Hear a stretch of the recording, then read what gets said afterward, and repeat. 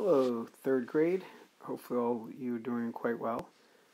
This week we are on week 16 of our number talk video series, and we are focused on the multiplication strategy, breaking factors into smaller factors. Remember, factors are two numbers multiplied together that give you a product. So like the factors of 8 would be 1 times 8, 2 times 4, okay? And so the idea of breaking them into smaller factors is just that. So let's take the number 8 times 9. If you know 8 times 9 is 72, that's beautiful. Let's say you didn't. So you do know that 2 times 4 is 8.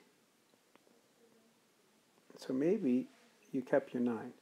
Because you know 9 times 4 is 36. So 2 times 36 gives you an answer of 72. Now, let's say you didn't know that exact sequence, so maybe you break down the whole thing. So maybe you're going to say that 2 times 2 times 2, so 2 times 2 is 4, 4 times 2 is 8. And then 3 times 3, which is 9. So now that's the smallest factors we can break down to. So now we're left with 3 times 3 is 9. 9 times 2 is 18. 18 times 2 is 36. 36 times 2 is, again, 72. So it's really about you using the numbers that work best for you. Let's look at 12 times 15. You may know the answer to 12 times 15. You may say, wait a second, I don't know what 12 times 15 is, but I do know that 2 times 6 is 12, and I know 3 times 5 is 15. Well, let's think of associative property. The order of the numbers doesn't matter, right? So couldn't I multiply 5 times 2 is 10, 6 times 3 is 18. What's 18 tens? 180. Maybe you say, I wouldn't even go that far, Mr. Harrison. I would leave the 12 intact, and I would actually just break down the 3 times 5. Because I know 5 12s is 60. 60 times 3 is 180. Maybe we don't know 5 12s is 60, so well, I need to break 12 down a little bit further, but I don't have to. I like to break 12 down as 3 times 4. So let's see.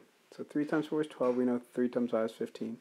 So 3 times 3 is 9. 4 times 5 is 20. So I know 9 twos is 18, so 9 20s is 180. Now let's look at 6 times 18. Again, you may be able to look at 6 times 18 and know, well, I'm going to do partial products. 6 tens is 60, 6 times 8 is 48. I have 108. Or maybe you just say, well, I'm going to leave the 6 alone, but I'm going to break down the 18 into 9 times 2. Because I know 9 6s is 54. And 54 times 2 gives me my 108. Or, again, we could say that, well, I know that 2 times 3 is 6, and I know that 2 times 3 times 3 is 18, because 3 times 3 is 9, 9 times 2 is 18. I did it this way because I wanted to I feel more comfortable actually continuing to double the number. So I'm first in triplets, so I'm going to say 3 times 3 is 9.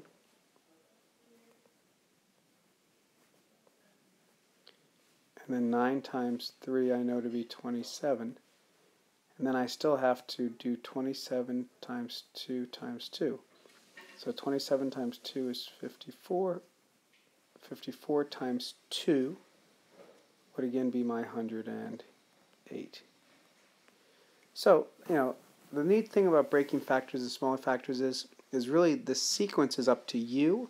Just remember it has to come from that original value. So, I couldn't say, well, 8 times 9, and then I break 8 up into, 6 plus 2. Well, no, it's not based on addition.